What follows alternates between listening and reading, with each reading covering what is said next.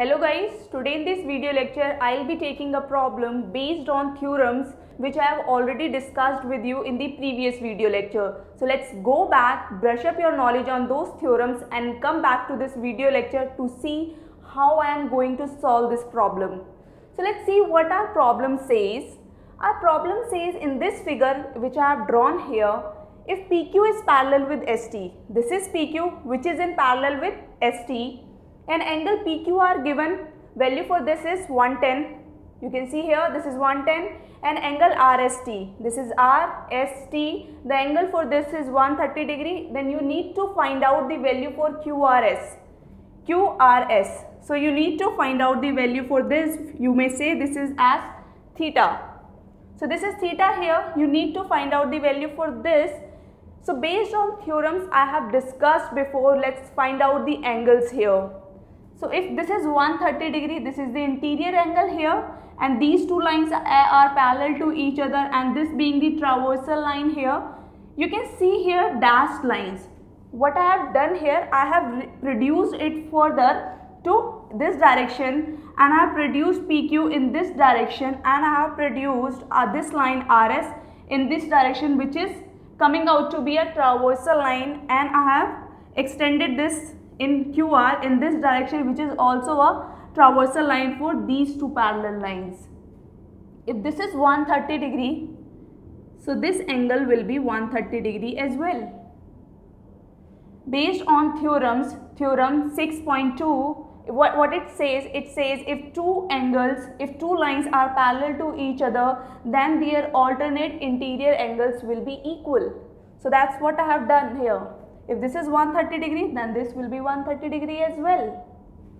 So what this angle will be? As this is the straight angle, if this is 130 degree, so this will be 180 minus 130, so this will be 50 degree. What this angle is? 180 degree minus 130 degree. So this angle is 50 degree. And if this is 110, so what this angle will be? 110. And if it is 110 and this is the straight line here, so what this angle will be? 180 minus 110. You can write here 180 minus 110. So subtraction you will be getting 70 degree. Now what you can see here, let me draw it again. This is Q here, this is R here, and let's suppose some point M here. You have given the value here 70 degree and you have given the value here 50 degree. Compare these two angles and you need to find out the value for this theta. What you know the property for a triangle? All the sum of interior angles will be equal to 180 degree for a triangle, for any triangle. So this is the property for this 70 degree plus 50 degree plus theta should be equal to 180 degree for a triangle. So now how can you solve it? 70 plus 50 is 120 degree plus theta is equal to 180 degree and theta will be 60 degree. So now you know the value for QRS, angle QRS, which is coming out to be 60 degree. So let me summarize this problem once again so that you know what I have done in this video lecture. These two lines are parallel to each other.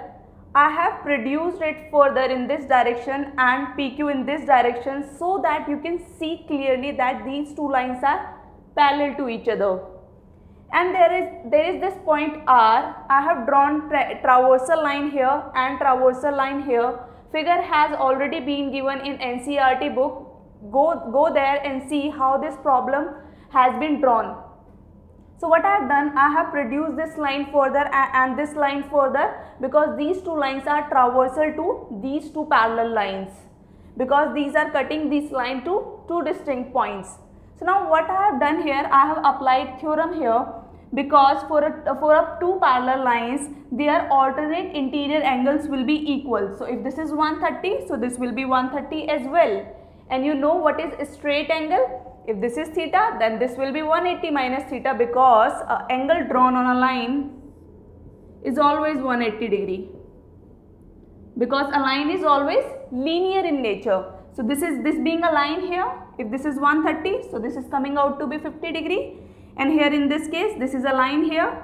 If this is 180 degree, so this will be 70 degree. So now you can see here, this is making a triangle here. So this angle has been given 70 degree, 50 degree, and now you need to find out the value for theta. So you know sum of all the interior angles in a triangle is always equal to 180 degree. So I have equated this sum with 180 degree and then solved it out for theta, which is coming out to be 60 degree. So now you can see here the angle here for QRS is 60 degrees.